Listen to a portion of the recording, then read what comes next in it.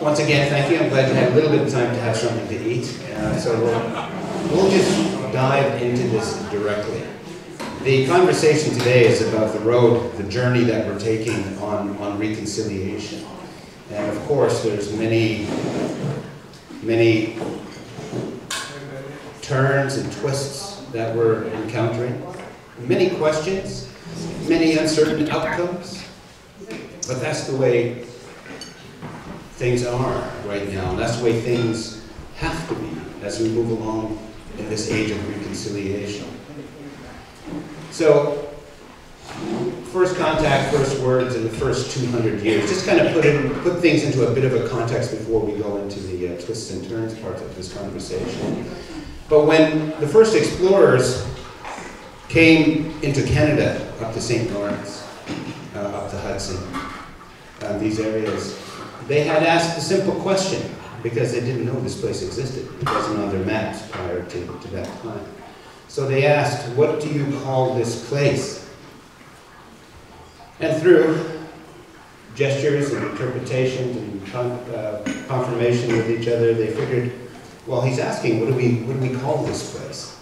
And so the response from the indigenous people at the time, be it the Huron, be it Mi'kmaq, be it these other people, but they were all Algonquian speakers that we do know. And they said, well, what do you call this place? And they said, Ganatan. Ganatan means a clean place, or a clean, pure, sacred place. This place is clean. But when you shorten it to Ganata, it becomes to make pure, clean, and sacred. So that then sets up the understanding for Canada and early Canadian history, is the understanding of how we see this land. But in order to achieve that purity and that cleanliness and that sacredness, our relationships need to be in order. Our relationships with not only ourselves as human beings, not only yourself as an individual, but also your relationship with Mother Earth, the environment, the spirit world, all of these different parts of who we are. And as a part of establishing relationships with the newcomers, there is a long-standing tradition of treaty-making, peacemaking. It was a part of our customs and our understanding that before conflict, we need to make treaties. We need to make peaceful relationships to avert any conflicts that we may have. So the process of treaty making was a very sacred ceremony. It was something that we did together to bring peace, to understand how are we going to have a relationship with each other.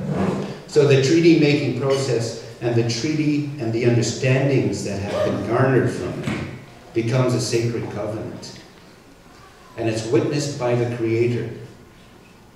And this is consistent throughout all of our treaties in Canada and North America, and certainly around the world with other indigenous traditions. Because treaty making was a way to ensure that we can mutually benefit from each other's gifts that we have. So then treaty and the words of the treaty and the oral history of the treaties become sacred texts and need to be honored as such, because they remind us what our relationship is about and what our relationship is supposed to be. So when we talk about sharing, when we talk about living in peace, these become also verbs. They become directives. And it's about how we look after one another and how we share what we have. Next slide. In 1613, to express this a little bit more and give you a couple of examples, the two-row wampum was a peace and friendship treaty.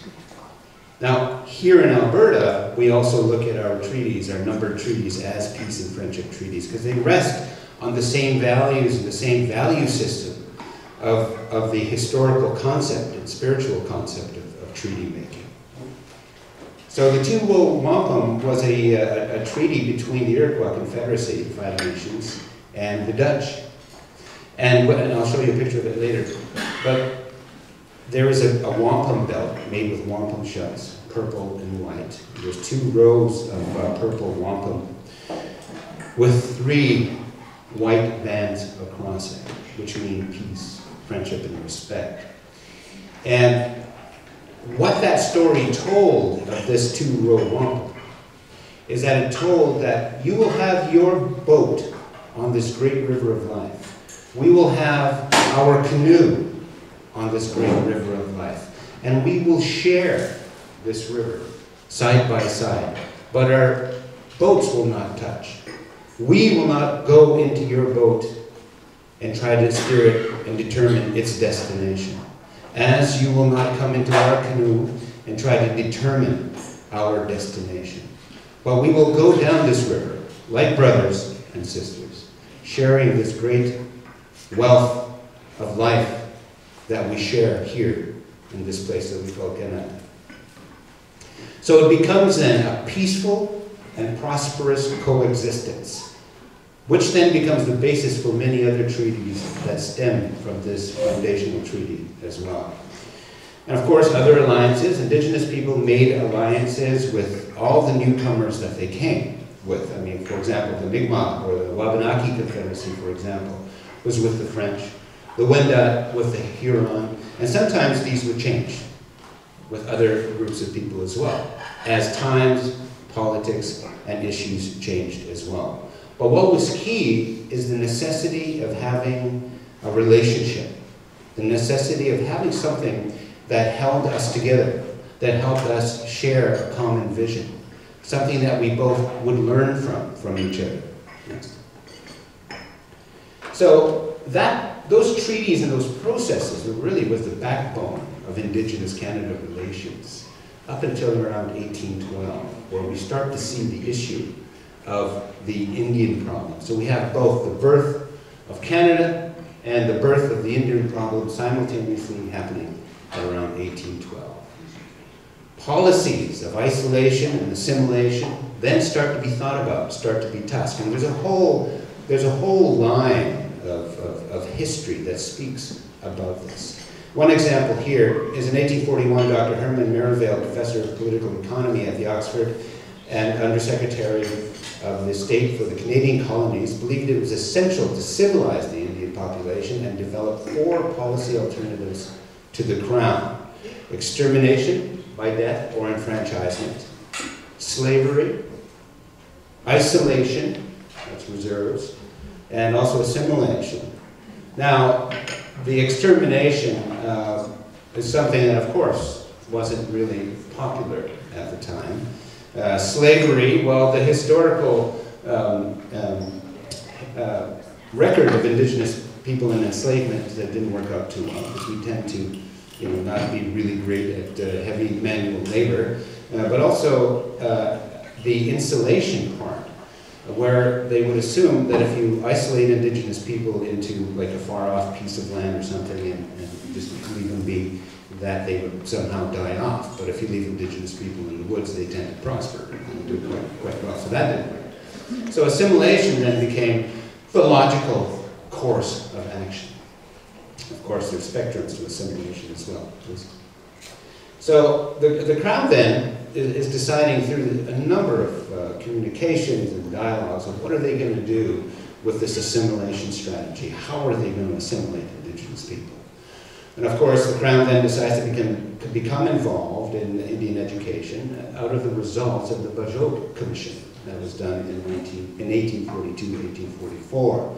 The first official document that paves the way for the establishment of government-funded schools that would teach English language and customs and erased Indian culture. Forced assimilation and cultural genocide with the aim of dispossession of all lands and claims to land becomes the guiding principles in addressing the Indian problem. See, a part of the problem there is that Indigenous people had a rightful claim to lands. Now, there's another very famous and foundational act in Canada called the 1763 Royal Proclamation, where they recognized, the British government at the time recognized that Indigenous people, in fact, have the right and are the first owners, in their understanding of things, to that land. And that land cannot be taken away from indigenous people unless it's done through treaty. And it's done only with the Crown. And so that then established a nation-to-nation relationship. It confirmed the nation-to-nation relationship. Our earlier treaties had already confirmed that in our own way and understanding of doing things. So then the problem then becomes is how do you remove that? So something had to be done, some strategy had to be implemented. And of course, forced assimilation then would do what? It would remove your identity from who you are. It would remove your sense of being in connection to your own culture and to your own land. So the assumption is that you would no longer be indigenous. And once you learned of all the greatness that the Western society had, you would denounce your indigenous worldview and your indigenous life and assimilate, theoretically, into the body politic. 1847, more specifically to education, Edgar Ryerson, father of Ontario education, Ryerson University, as we know, produces another report for the Superintendent General of Indian Affairs. He recommends, his recommendations become the model for Indian residential schools based on religious and domestic education. There is a need to raise the Indians to the level of the whites and take control of land out of Indian hands. This sentiment, this idea, this concept flies in the face of those who will say that, well, we were just trying to give you, some good education and skills and, to survive in the world and that sort of thing. But in fact, no, it was meticulous. The method of removal was very clear and direct. So then this attitude becomes the new normal for the next 100 years or so, or probably 130, I think it is. So we know that there's over 150,000 Indigenous children attended the residential schools, and that's a conservative number. We don't know how many Indigenous people have died in those schools. The numbers vary from 20 to 50% at least. They stopped counting the deaths of Indigenous people, kids after 1920. So we really don't know. And then how kids were registered, they disappeared. Some said they were discharged, but the parents never knew whatever happened to their children. So there's still a lot of work and a lot of uncovering that needs to be done around that. Not to mention the loss of language and culture. When you pull someone out of their psychological framework, when you remove them from the heart and the spirit of who they are, I don't care where you come from, you will suffer dissonance, cultural dissonance, identity dissonance. You become imbalanced. There was an interesting study done in Corrections Canada. I'm going to go back about 25 years or so. The new director or head honcho of Corrections Canada, a Danish gentleman, when he was looking at the corrections and all the numbers, he noticed that there was a huge over-representation of Indigenous people within the criminal justice system. So he wanted to find out why. So he commissioned a little study asking some basic questions to the inmates, the incarcerated adults, about why they were there. So he asked a question. Do you consider yourself practicing your traditional ways? Do you consider yourself totally assimilated and don't practice your indigenous ways? Do you see yourself in between both worlds? And I'm simplifying the questions, of course, I had fancier language for that. But the results that he found was astounding. Out of utilizing the standard social sciences numbers, out of 100,000 countable population, the average Canadian, assimilated Canadian, if you want to call it that, a Canadian just generally, the numbers are 120 to 100,000 who are in prison. When he looked at the numbers of how many Indigenous people who were practicing their traditions considered themselves traditional, he didn't find any. What he found is that the Aboriginal or Indigenous people who said that they were who were fully assimilated were 120 out of 100,000. And then for those who, for the vast majority of the people that were incarcerated, it was, I think, 3,000 of 100,000 count were the ones who identified as being caught in between two worlds. Right? And a part of the idea of the two canoes in the river, one of the teachings that had come out of it is that if you put one foot in one canoe and another foot in another canoe, you're going to fall in. And those are the numbers of people that we see within our corrections systems. And that's why, at that time, back in the 80s and the 90s, they started bringing cultural programming. And what they saw from that was the recidivism rate started to drop dramatically for Indigenous people. Because once they started to get grounded, getting back to dealing with the issues of identity dissonance, those are the healings that we need. Because the thing that you need most is what you've lost in order to replenish and to refill yourself as an individual. Of course, then, because of those sorts of things, you see relationship loss, family breakdown.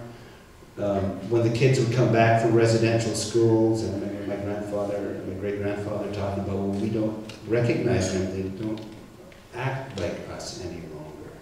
So there's a strain, there becomes a distance even within the family relationships. And of course, loss of treaty rights, loss of human rights, and the loss of our economies. One thing we have to remember that Indigenous peoples had their own economies, well-grounded, working economies. And so those were decimated as well as a part of the assimilation program. Even so much as when we did adopt economic standards, like agriculture, for example, on the plains here, there were a number of First Nations that became quite successful in producing bumper crops and quality crops. But it's interesting to note that once that started to happen, the competition was something that the locals did not like, because they couldn't sell their quality product as well. So regulations were created where produce from the First Nations could not be sold unless it went through the Indian agent. And oftentimes those produces would just be left to rot or not sold at all. So you can't build an economy when you're in prison. You can't build an economy when it's consistently being undermined. And so this then becomes another layer to the foundation of what is causing poverty within our communities. And the other thing, of course, is racism, discrimination, and prejudice. The policies didn't just create regulations and policies to limit Indigenous participation, it also fostered the worldview on Indigenous people by the rest of society. It taught you how to think about Indigenous people, taught you what to assume about Indigenous people, taught you what not to give Indigenous people. And it became a societal norm. And it's still here. It's something that we're still dealing with. And it's something that we're going to have to deal with for a while. And of course, poverty is that great thing that we're still trying to address as well. So, as we go into the age of reconciliation, and believe me, this is the dawning of the age of reconciliation. And it is because we are now positioning ourselves in some uncertain territory as to where are we going, how are we going to deal with these issues, and what are the broader issues. The UN Declaration of the Rights of Indigenous People is a wonderful document. It has 46 articles. I encourage you to read it. There's a lot of answers in there. The 94 calls to action by the TRC is a wonderful document as well. It has some really good suggestions in there, but also it's missing some ideas as well. But I won't be talking about those.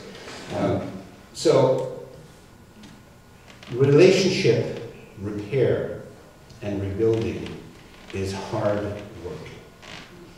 Any relationship, be it personal or collective, or from society to society or nation to nation, it is hard work. But it needs to be done if we want to move forward and get past what has happened to us as Indigenous people, but equally what has happened to Canadians as well. There are assumptions that, well, you Aboriginal people had it pretty rough. That I will acknowledge. And that is true. Yes, we have. However, Canada and its populations and its society has also suffered from it. and a depth at which they're not really too fully aware of as of yet. But as we move along and we start having conversations and really start digging at the foundation of the issues, we'll start to see where that pain rests and how it affects you to this day. That's why saying sorry is not enough. It's one thing for a government to say, we're sorry, that was a lousy thing that happened. And it's nice to at least hear that, but that's not the only form of apology, because apology also is an action word. It's also going to be generational work as we start uncovering these things. It's going to take many generations to recover from this. To achieve real reconciliation in this country, the people must sit with one another and talk. Elijah Harper told me that when they had announced the TRC. Him and I were having a conversation. I forgot what city he was in, but when I was asking him, I said, what do you think about that? And he said, well, he said, the politicians, they'll talk about reconciliation. The politicians will create some wonderful things. There's lots of money is going to flow. He said, but that's not going to be the answer. It's when the people, the grassroots people he was referring to, you and I, when we sit and we talk with one another. The conversation is a two-way conversation. It's not me just telling you the travesties of our history, but it's you also telling us your stories as well. Because there's a secret here, is that from an Indigenous perspective, when we share stories about each other, and we start to see ourselves in your stories, that's the first small step towards reconciliation. When we start to understand each other's pain, we take another step towards reconciling. But it's reconciling as brothers and sisters and not reconciling into one system. So in other words, Indigenous people don't need to reconcile to fit into the intellectual, social paradigm of what we call Canadian society. We need to reconcile with our own culture, going back to those two boats in the river, is that we have to make sure that we are strong as well, once again, to take control of our own destinies. The other great teaching here is that you cannot build a relationship on guilt. And I warn my own people, and I warn the society in general, is don't do something because you feel guilty about it. Seek understanding. Truly try to embrace what the story is that's being shared and the implications and the depth that it has and what application it has in your life. Because if you build a relationship on guilt, it will quickly turn to resentment. And resentment will quickly turn to the experiences that we've had before. And as they say, we are doomed to repeat if we do not learn from what has happened. Next. So, restitution within an Indigenous context is a part of reconciliation. Reconciliation is a broader context. Restitution is about acknowledging what was taken, replacing what you can, accepting responsibility for it. Reconciliation is a verb as well. Reconciliation is a process. It's a ceremony in its own right, but it brings you to a certain point. And it's something that is continuous and ongoing. Land and money is always important. It's a part of it, but it's not the only part for pragmatic reasons. We need more money for education for Indigenous students. We need more money for our child care as well. So these are practical solutions. It's not the payment plan that was established by the payout system of the residential schools, which I'm sure that the survivors needed. I know my father needed it. I know my mother needed it. But it also brought with it, here's one of those turns, to one of those twists to that. While the appearance of giving money is an act of restitution, it also then re-injures the individuals who's receiving the money. Suicide rates went up amongst Indigenous school survivors after that. The generosity, well, yeah, it was there, but this is the consequence of that action. Relationship then becomes the critical part of that restitution. It's about understanding, where do we sit? How do we make decisions? How do I make a decision about myself? How do we reestablish those key relationships that we need? And control, getting back into control of your life, and particularly as a First Nation.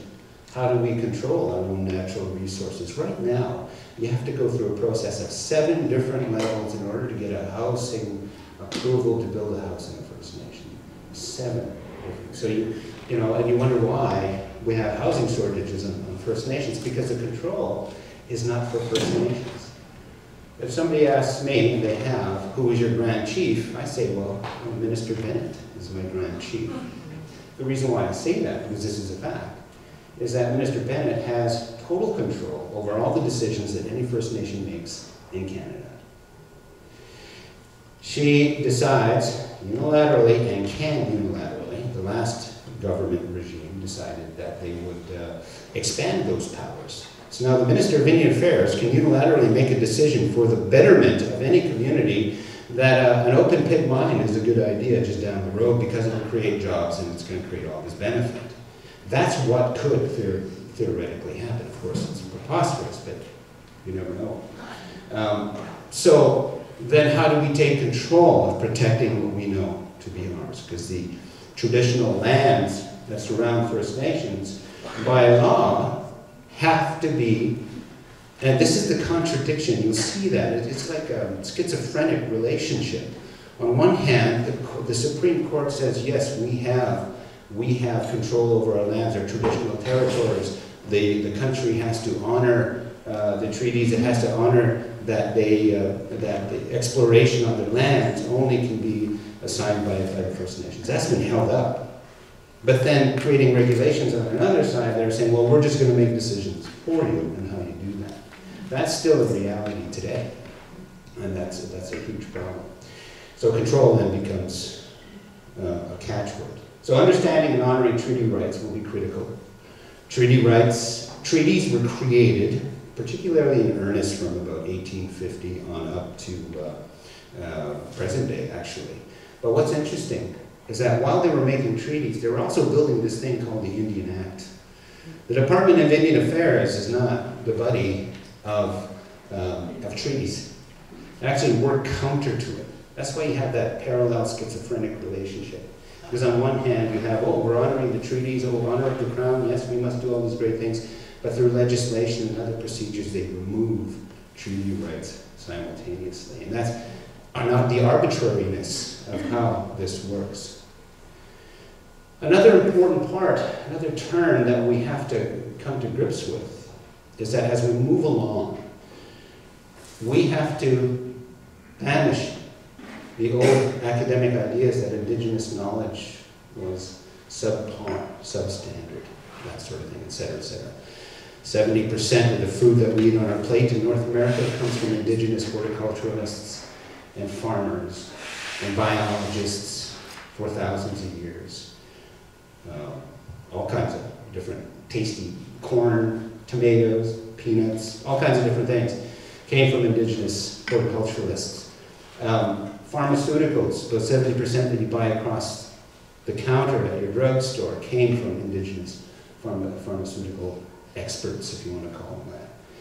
So what we got to do is we've got to step away from the idea that Indigenous knowledge, the way of knowing and healing, is within our grasp. That within the communities hold within them answers and solutions to what's hurting their community, what's hurting the individuals with them. That is there. We need to exercise those practices. What happens now is that when we start, seems that we're moving forward, and yes, let's bring in the Indigenous stuff and stuff like this, but critical parts within that decision-making process are removed. While you might have a talking circle, you might have an elder come in and do a ceremony, you might have an elder come in and open with a prayer, you might acknowledge Treaty 6. When it comes down to making the decisions, it's not in their hands still. That has to be changed. Because Indigenous people have a role in national governance and policy, and that we can expect to have some pushback as well. But exactly what does that look like will be the larger question. What role does Indigenous thought, philosophy, worldview have in shaping the policy of the direction that this country goes? That's going to be a twist. That's going to turn things in a different way. Please.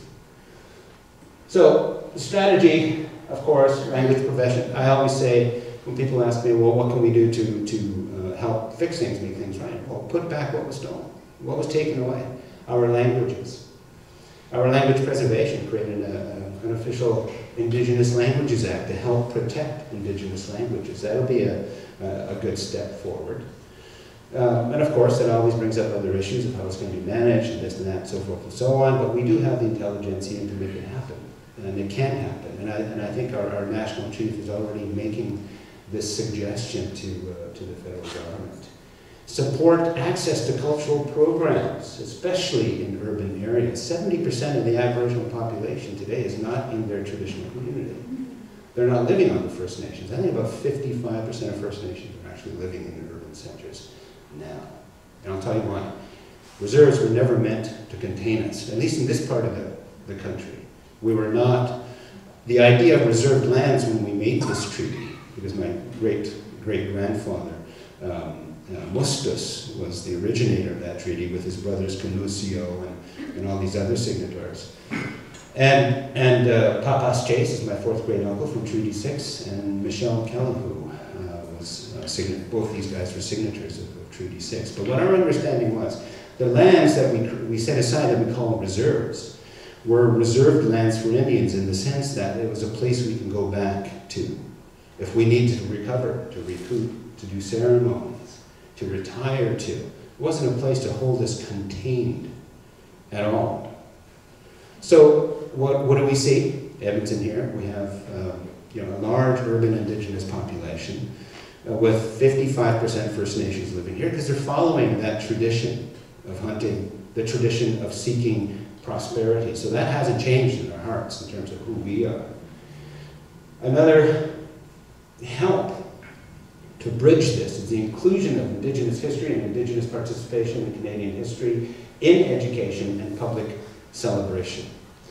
We need to see more of that because reflectivity, cultural reflectivity, is a very important part of any person's development. My brother and I were growing up here in Edmonton. We didn't see much of ourselves here. You know, we had to sneak away to the library and kind of find things there. And there's a sculpture behind the library that has this no-name Indian with a C-chord, right? And talking with the artist about that several years later, he goes, well, I just made it up. It's no one in particular. It just took a little bit of here, a little bit of there. Because I was looking at him saying, well, this guy isn't from here because he's not dressed for the environment. He's just wearing a breechcloth and a headdress. So anyway, but that was pretty much it. So I made it a personal commitment myself to work towards creating Indigenous space within the city and reflect Indigenous knowledge, reflect Indigenous presence in the city as well. And that was a time in the mid-70s when there were only 5,000 or so identified Indigenous people within the city itself. Now there's 67,000. So it's a lot of, you're surrounded. Okay. If you're not going to laugh at me, scream. Okay, so striving to understand and embrace Indigenous worldview in relation to the issues of the day. Indigenous traditional thinkers, Indigenous people in general, have a unique way of looking at things that I think provide some unique information on how we deal with issues of conflict, issues that are affecting us all. Indigenous people want to be a part of the solution and not just be focused as the one to be resolved, rather to engage them in dialogue about how we deal with the issues of the day. And that's something that I've struggled to do with the city police here. While I have been known to be critical of the city police, and it's for good cause, but I've also admired their work and have said so as well. But I said, you know, if you would just create a council of elders, of community leaders, let us meet with you on a regular basis to talk about the broader issues. We're not going to tell you how to be policemen or what you should do, but we need to talk about the issues together so we can better understand how we can help you, and then you can better understand how we can help each other. Okay? So, beware of entitlement. And that's the other part that's attached to guilt. Because then this is a warning to my own people. It's not to be or have the sense that we are entitled to something because of the struggles that we have gone through. And I see that happening from time to time, and it frustrates me. Yes, we need to seek out restitution. Yes, we need the acknowledgments. But we should not position ourselves in any organization or in any movement that we have with the attitude of being entitled. You have to make room at that table for me. You have to serve me because of all that bad stuff that happened. That's going to be a part of the healing process that we have to work through. Reclaiming economic self-sufficiency in the fight for Indigenous space. Expect pushback. When we're dealing with economics and real politics, when Indigenous people start to take up space, there is always pushback. Our history of Indigenous relations in economics bears that out. And it's been borne out even more recently, like the fishing licenses in the West Coast, salmon licenses, the lobster licenses with the new law. When we start to get what is rightfully Indigenous rights to hunt, fish, and exercise that, there's that pushback. It's the resistance. There's this idea that we are getting leverage over and above, when really we're just trying to get back into what was rightfully ours that we've been deprived of for the last 100 years or so. So there will be pushback. The Indian Act has to go, and it does. But the question becomes within the Indigenous community, within First Nations communities, well, what's going to replace it? If you remove the only political and legal mechanism within the governance structure that has created conduits and responsibilities into the federal government, you remove that, you destroy that connection. So there's an inherent danger in immediately removing it, of course. But what needs to be done is you need to create a suite of Indigenous legislations that then you sunset the Indian Act in order to bring in that. But then what happens, and what's happening already, and we're seeing little signs of it, is the Métis, the Inuit, and the First Nations are three different peoples altogether, three different baskets. I mean, even when you look at the Inuit population, they differ themselves from community to community. Look at the Métis community with their issues amongst themselves in terms of identity, definition, and all those sorts of things as a whole other basket. And then you have First Nations, the way they see themselves in terms of how they control their own economics and their own politics. We will expect conflict, struggle. When I mean conflict, I don't necessarily mean violence. What I mean is more pushing up against each other. One example is the federal court just acknowledged and recognized the Métis as to be treated as Indians. That means there's a treaty coming for the Métis. That means the First Nations already are not really happy about that fact, right? There's a whole issue of Rupert's land that hasn't been dealt with yet. Who does the land belong to? The Métis say it's ours because it was supposed to be given to us. The First Nations say, no, it doesn't. It's our traditional territory. So there's issues that we can expect to see. But that's a part of that reconciliation as well amongst ourselves, politically, as Indigenous people as well. And if we don't do this reconciliation properly, we are in a dangerous position of recolonizing Indigenous people and exercising further assimilation. Because you have to keep in mind that we are Indigenous people, not all of them, of course. We are not trying to just fit into Canadian society. We're trying to restructure our Indigenous institutions so that we can teach our children better. We want, like those two boats again, to be side by side with each other. To reconcile means to understand each other, to learn from each other in terms of what it is we need to do and what you're doing, but how do we share that river again?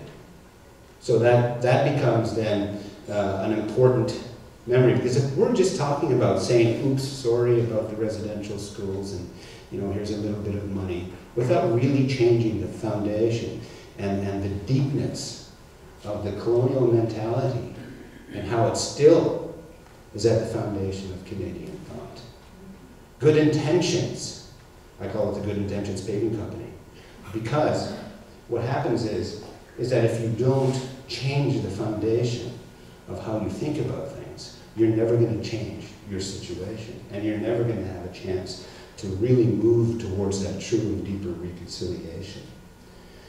So reconciliation is about putting the relationship back together and charting a new course, because that's the direction that we have to go, or else we are truly going to be doomed and repeating everything again. Some of these issues that I brought up are some of the twists and the turns to the stories that are starting to come out. But be aware of it. What's going to be key is how you are going to participate in those dialogues, and how you're going to participate with the grassroots, how you're going to participate with your own political leaders. So there's a lot more coming our way, and it's generational work. So, as I was talking about Kanata, and this is the two-row lump that I was talking about. Kanata, if we can re-envision it, might be a key in terms of how we see this new relationship. Kanata, to make clean, pure, sacred. In order to achieve that, we have to make sure that our relationships get back into order. But also, let's not have rosy glasses and think that all relationships are perfect. Of course they're not.